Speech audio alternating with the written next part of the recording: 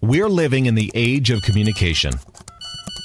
But there is at least one place in North America where some kinds of communication is threatened.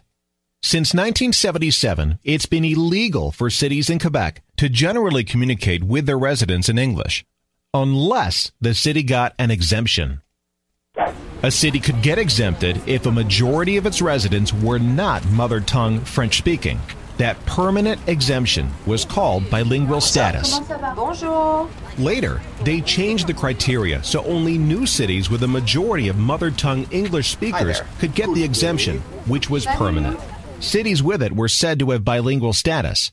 Now the Parti Québécois government has tabled a bill that will give it the power to take away that permanent exemption. Of the 1,135 cities and towns in Quebec, only 86, or about 7.5%, have bilingual status. But if the bill becomes law, half those cities might lose it. Even cities like Côte Saint-Luc, DDO, Kirkland, and TMR. In Côte Saint-Luc, 65% of people speak English at home, but only 46% are technically mother tongue English.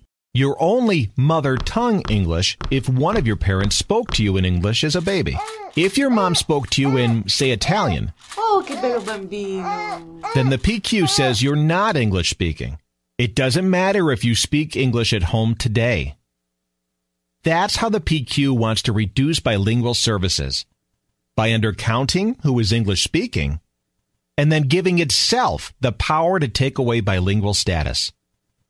All this effort to stop bilingual services in just 7.5% of Quebec municipalities. If you believe this is wrong, email your member of the National Assembly of Quebec today. The Quebec Liberal Party and the CAQ have a majority of the seats and can defeat this unjust bill. Visit bilingualstatus.com to learn more.